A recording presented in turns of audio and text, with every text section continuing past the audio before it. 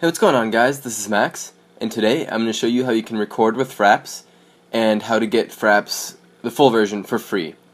So right here I have this file, FRAPS registered. You can download it in the link in the description, and what this does is it'll install a registered version of FRAPS, which I already have open actually, right here. As you can see, it's registered to this right here. This Hotmail email address. So what you want to do in order to record is you can change your hotkey here, and you can change all these settings and if you wanted to record sound or not. But what you want to do is go into any game that you have. Let's open Minecraft. And we'll log in. No, it's not update. And as you can see right here in the top left hand corner, or actually wherever you want to put it, there's a setting where you can change that in FRAPS. Right here, overlay, I have it in the top left hand corner. It shows you how many frames per second whatever game you're playing is running at. So for example, right now Minecraft is running at 42 frames per second, and it should be yellow. That means it's not recording, but it's turned on.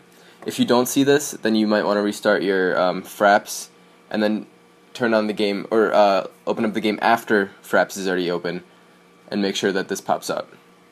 So just to show you guys how this works, let's just go create a new world,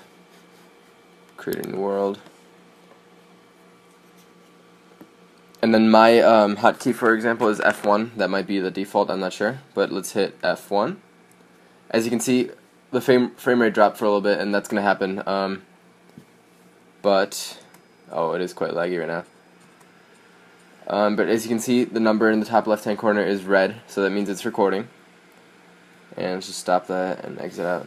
By the way, it shouldn't drop your frame rate that much. It's just that I'm on power saver right now. I'm not connected to my my power outlet because I'm on a laptop, in case you didn't know. And I save mine at FRAPS movies, and right here, this is the new one. So let's play it.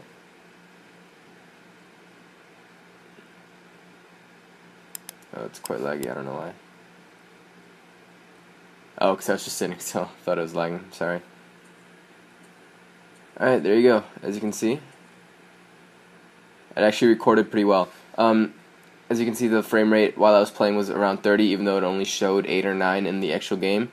It will record at a higher frame rate than what you play at, and you can actually change that, I'm pretty sure.